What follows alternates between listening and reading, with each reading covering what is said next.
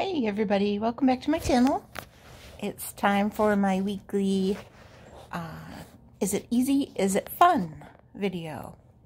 And the #1 recommended game to me today on Google Play was Spider Solitaire. Now I used to play Spider Solitaire years and years ago. I was really into all kinds of solitaire games, but it has been, I don't know, quite a few years since I've played it. So I'm going to try and remember the rules. And we're going to go ahead and play. Now, if you remember, here's a rules here at the bottom. With Solitaire, you want to alternate your colors. With Spider Solitaire, it's a little different. Initial setup. Spider Solitaire is a popular variation of classic Solitaire, played with 2 decks of 52 playing cards. At first, 54 cards are dealt face down into 10 tableau columns. The 4 columns on the left contain 1 more card than the remaining 6 columns, and the top card of each column is turned face up. The 50 remaining cards are placed face down to form the stock. The objective of the game is to build cards of descending sequence from king to ace within the tableau. Each completed sequence is automatically moved to one of the 8 foundations. Difficulty: 1 suit easy, 2 suit medium, 4 suit hard, spiderette. Playing the game. Cards are dealt face up from the stock into each column. Any exposed card is available for play and can be moved to another tableau column if it creates a descending sequence, regardless of suit. So a queen can go onto a king, or an ace onto a 2, a 10 onto an 11. When a face down card is exposed, it is turned face up automatically. In your video game, in a real game with real cards, you have to turn it up, but descending sequence of cards can be moved to another tableau column only if they're of the same suit. Like a 2 of spades, 3 of spades, 4 of spades, onto 5 of spades, or 5 of hearts. Okay, scoring. The game begins with 500 points. Each completed foundation is worth 100 points, and every move made deducts 1 point. All right, let's give it a go. Okay, so just looking at this right now, I can see I've got a 10 that I can move on to a jack. I've got a 9, I can move on to that 10. Now I've got a 5, I can move on to the 6.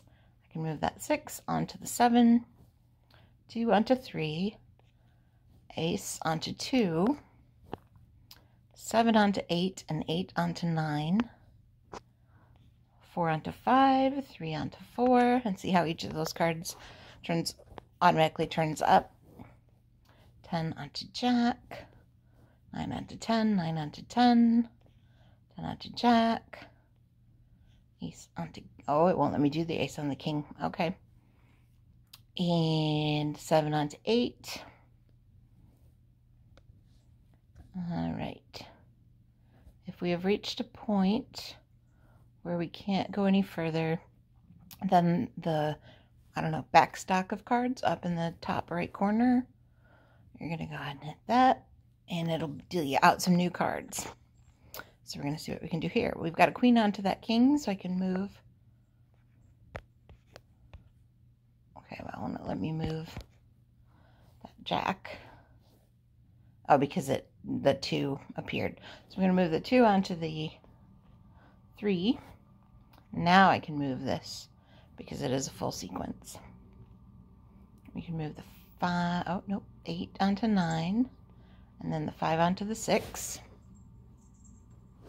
9 onto 10, 10 onto jack, jack onto queen, queen onto king, and then let's see. Now, in real solitaire, if you're playing it, you can move a king into an empty space. Yep, they'll let you do that here. All right, do 7 onto 8, 6 onto 7, and that line automatically disappeared, freeing up another line. We're going to move ace onto 2, 6 onto 7. We can move, I'm going to move this king because it has the most cards underneath it that I want to reveal. So it's a 9, so we're going to move, actually we'll move it to here and move that 8 to there. We're going to move the ace onto the 2, And then again, I'm going to move this king because it has the most cards under it. 5 onto a 6. 7 onto an 8. Let's see. Doesn't look like I have anything I can move right now, so I'm going to put more cards up. We will do 4 onto a 5. 6 onto a 7. Let's see, 2. I can't move. I hate to have to pull up more cards. I'm going to see, oh, the 3 onto the 4 and the 2 and the ace onto there. Jack onto queen. 4 onto 5. Ace onto 2.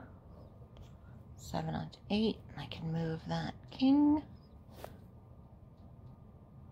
Oh no, I can't move that king yet because there's a 2 and an ace there, and the other kings don't have anything under them, so I don't need to move them. Let's go ahead and move the 5 onto the 6. I think that's everything I can do right now, so I'm going to have to pull up more cards.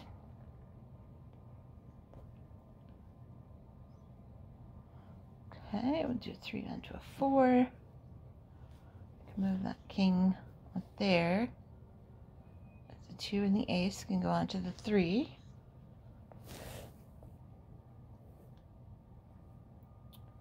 Let's see. Can move the 4. I moved it over there and it made a full set, so it disappeared before I could even say it out loud. So we're going to move the queen onto the king. Let's see. 6 onto the 7 and the 7 back over to the 8. 5 and the 4 to the 6. 3, 2, ace to there. So we can move that there. 9. Move the 8. That makes a full line. So we can spread our kings out, move the queen. Get a 3, we can move a 2 to that. 8, 9 there.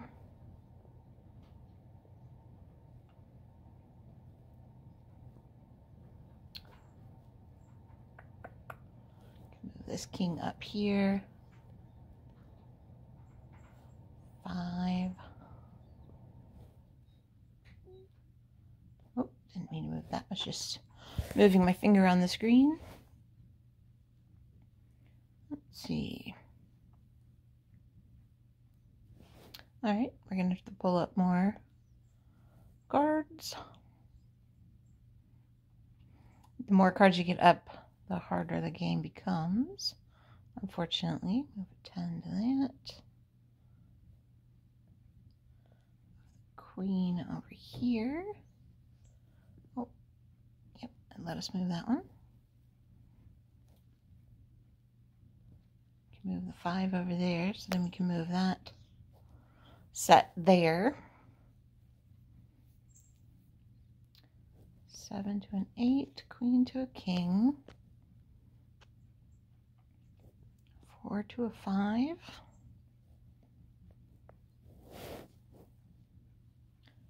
Move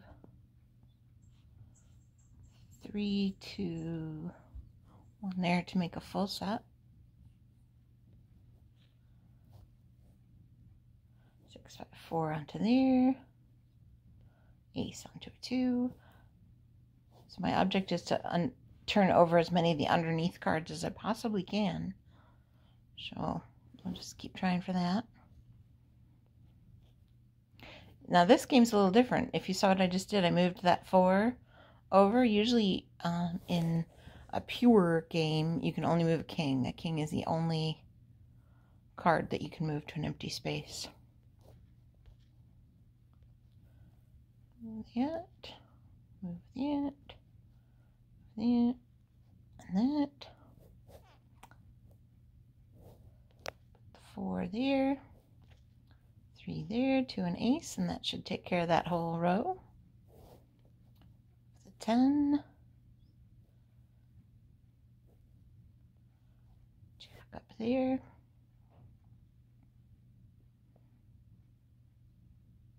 7, 6 to there. 3 to there. We've almost got all the cards turned over. Sometimes that's a good sign, sometimes not. Queen, Jack over there. Jack and 10 over there. Getting a lot of aces, and there's nothing you can put on an ace.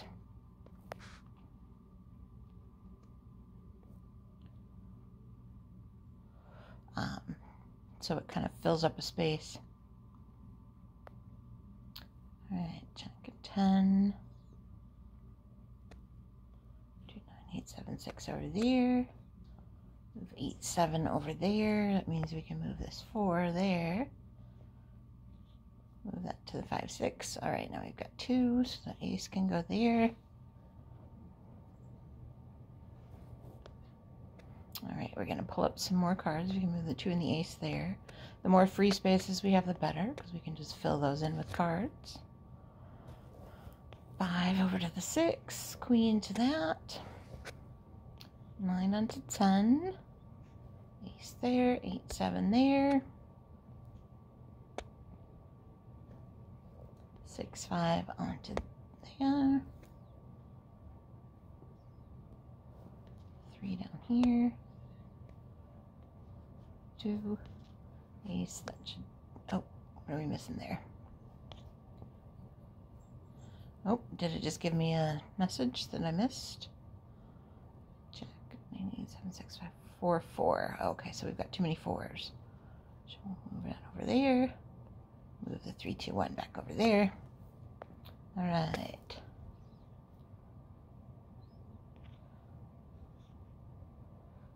Move the 10, 9, 8, 7, 6, 5, 4 there. 3, 2, 1 there. 9. 7, 6. I think I'm going to win this game. There we go. All right, so that is Spider Solitaire. And there's a few different rules in this one from previous games I've played, but it works. It's fun. I wouldn't say it's easy. You have to think on your feet, and every time you turn over new cards, you kind of lose the advantage you had, because then you have to remove those cards in order to move new cards. But I think it was challenging, just challenging enough to be interesting, and it's a lot of fun. Definitely one of those games you can play when you just want to kill some time without thinking too hard, without you know, having to strategize, and it definitely fills time. So I hope you enjoyed that. It's the #1 game that was recommended to me, so that's my thing each week. Whatever game it is, I play it if it's the #1 recommended, if I'm familiar with it or not. And this happened to be one I was. Hope you enjoyed it. I will talk to y'all later. Thanks for watching, and bye!